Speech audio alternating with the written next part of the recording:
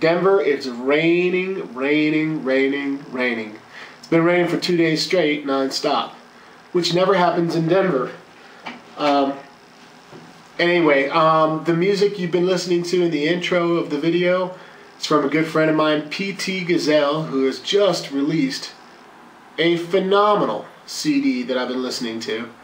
And I'm going to put all the information in the video description as to how you can get this great CD. And I mean it. You know, I'm not a huge jazz guy, but this CD,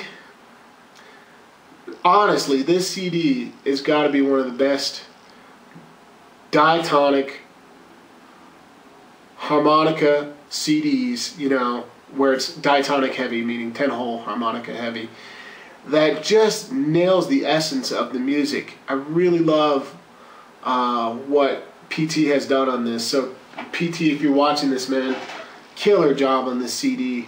And I just want to give a shout out to him and support PT in any way I can. On this CD, you'll obviously, you maybe heard a little bit in the intro there, but you'll get upright bass, piano, there's some trombone, it sounds like flugelhorn, and it just sounds awesome.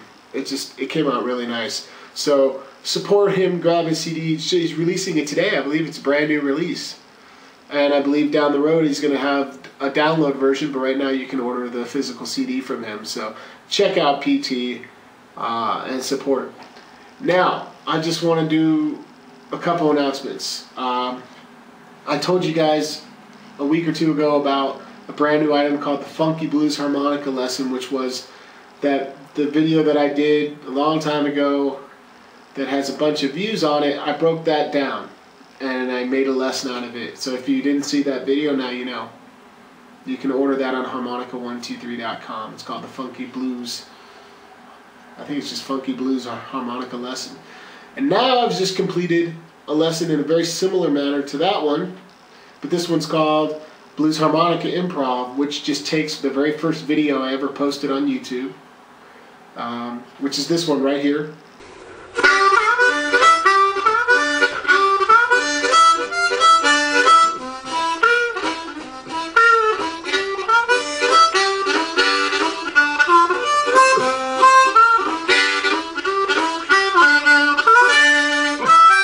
I break down everything in the video. I go through and talk about, I audio tab, I call out the licks, the tablature, and talk about the nuances as to what's going on in that little jam that I played. So if you want to get that, you can check the video description and you can buy it right there. Now that that's out of the way, I want to just talk about a comment that I got on my YouTube channel. If you haven't looked at my profile page lately, youtube.com/Ronnie Shellist, you'll see a moderator section where you can post suggestions or ask questions to me, and I will try to address them in my videos. And one of them was about playing fast. So it's odd because I don't really play fast that often. So I guess it's not odd, but it's maybe not the strongest area for me. I can do it, but I don't use it a lot naturally in my playing because it's just not my style. So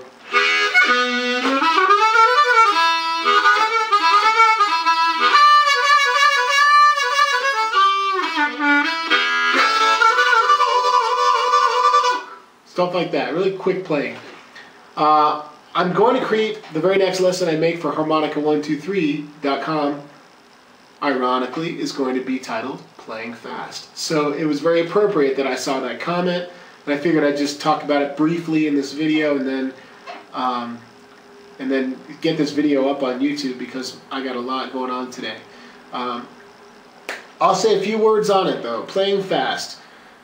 First and foremost, if you can't play slowly what you're trying to play fast, you're going to have a really tough time getting it up to speed where you really get it fast. So A common thing that people will do is play triplets, 3 notes.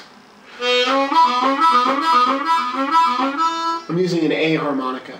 Like 1 draw, 2 blow, 2 draw. That's what I just played. Or they'll play 3 draw, 4 blow, 4 draw.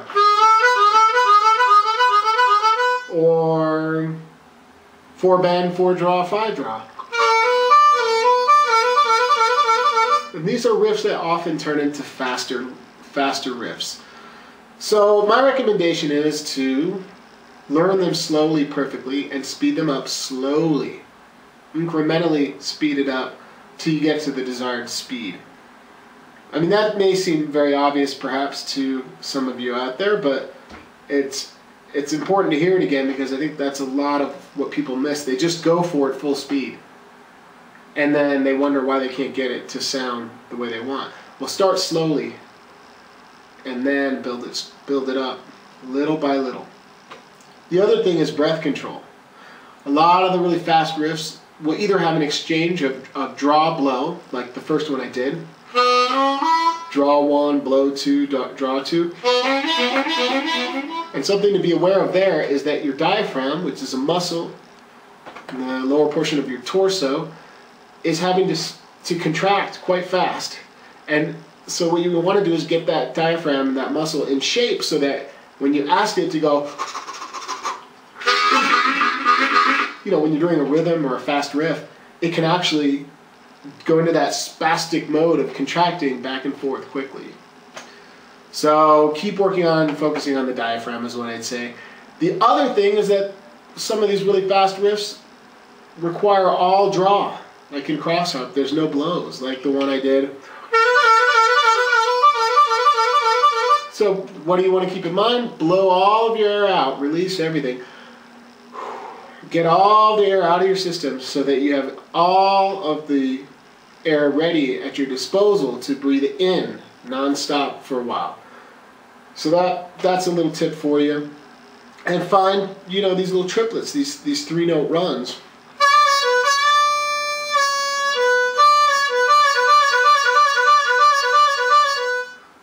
Like that.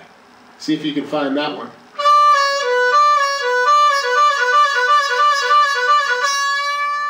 And then just experiment on how you can tie them all together. If you want a detailed lesson on this topic, I'll let you know when that playing fast download is ready. And that's all I got for today. Thanks for tuning in. I'll see you next Thursday.